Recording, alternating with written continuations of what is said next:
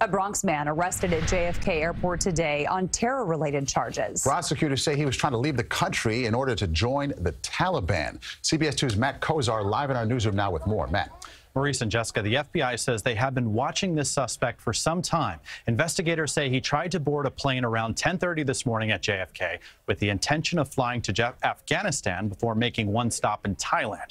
According to federal prosecutors, his ultimate goal was to join the Taliban to kill Americans.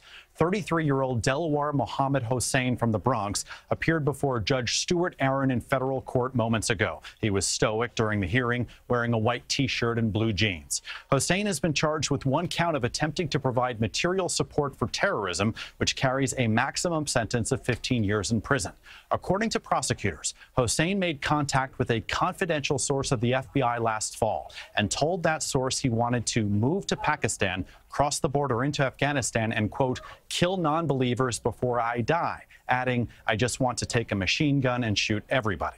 Prosecutors say he made plans to buy walkie-talkies, trekking gear, and also asked the source to get money for weapons. Hossein is being held pending a bail application that will be filed by his defense attorney. His attorney did not make any comments today. A hearing has been set for August 26th. Law enforcement stresses there are no additional threats related to this case. Live in the newsroom, Matt Kozar, CBS 2 News.